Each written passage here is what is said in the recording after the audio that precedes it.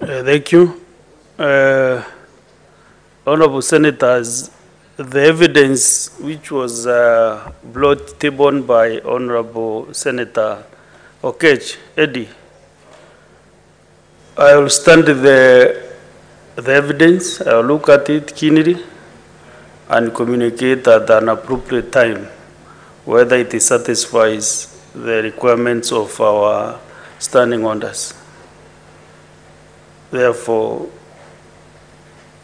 that matter will not be revisited this afternoon. I'll take time to go through it. I'm now well versed with the issues that he released yesterday. So I'll take time to go through it and bring some report to this House. Let's proceed, Senator Oketch. And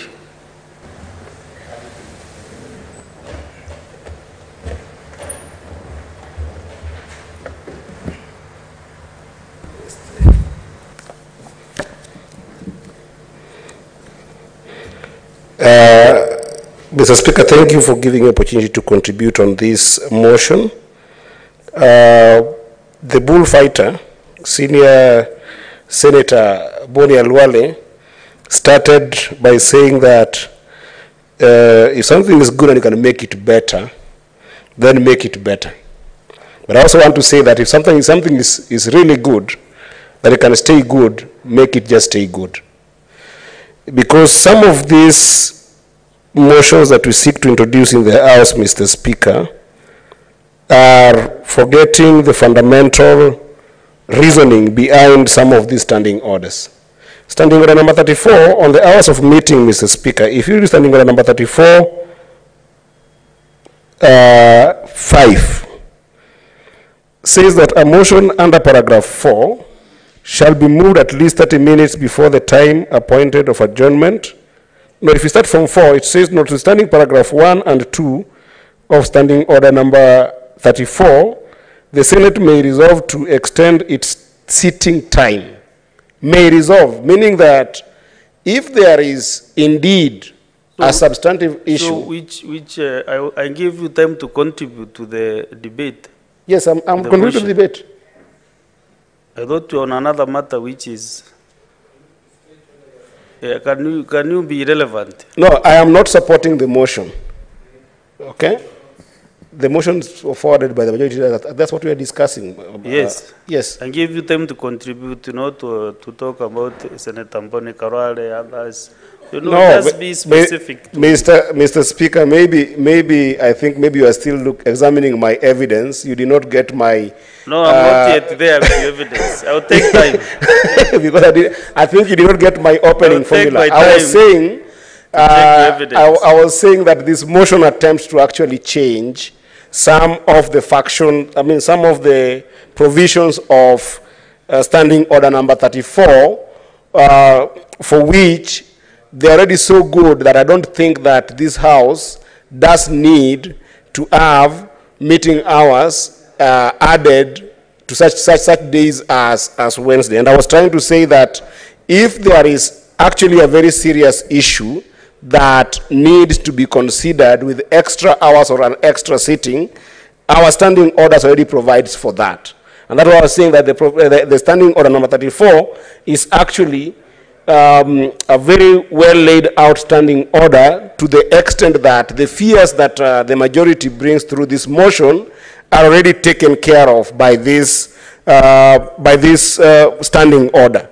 To the extent that if there is a motion, and we have seen this, Mr. Speaker, even at instances whereby we have got adjournment motions, and even any other motion where using this standing order, you can actually extend the time of a sitting, or you can actually seek for another, a different sitting. That's why I was saying that this is already so good that there's no need of interfering with it. And the purpose for this, Mr. Speaker, is because the functionality of any House of Parliament is best done in committees. And I think that by design of committees, examination of issues is well catered for.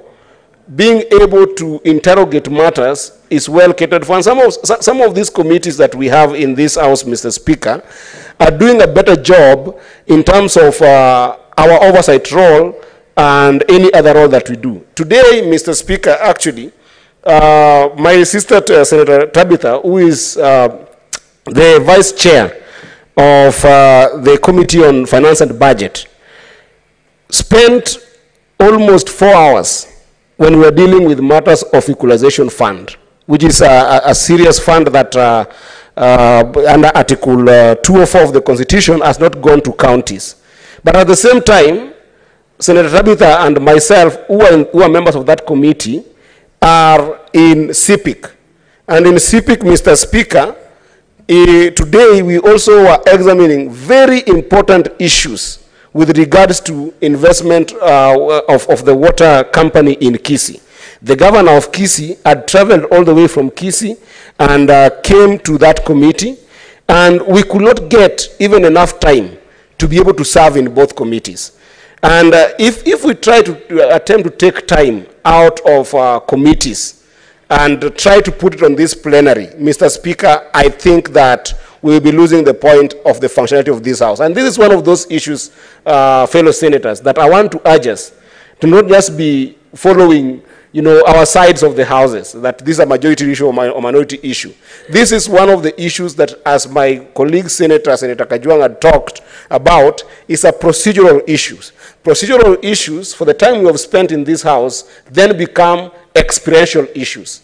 When we're making determination about this particular motion, let us make it based on the experiences that we have had, and let us make it on the basis that that experience already speaks to what we see as senators to be a formula that works in terms of effectiveness and efficiency on making sure that we are contributing to our function in this House. And for me, I want to urge you, and I want to urge us that this is something that I don't support, and I hope we don't support, because we don't want to take time out of committees. And in as much as we have got important motions to do here, if you have got a motion that you really care about, as Senator Gloria or any other senator's motion who might be sitting without getting attention, let's explore the standing order number 34, 4, and 30, all the way to 5 and 6, so that you can be able to seek for a sitting that can allow that particular motion to be dealt with. That way, then we make this House more effective. With that, Mr. Speaker, I wish to oppose this motion and encourage my fellow senators to be experiential in making this particular determination to the effect of supporting or not supporting this motion. I thank you, Mr. Speaker. Thank you. Senator Danson Mungatana Buya. Mr. Speaker, I stand to support the motion by the majority leader. Mr. Speaker, I wanted to state maybe just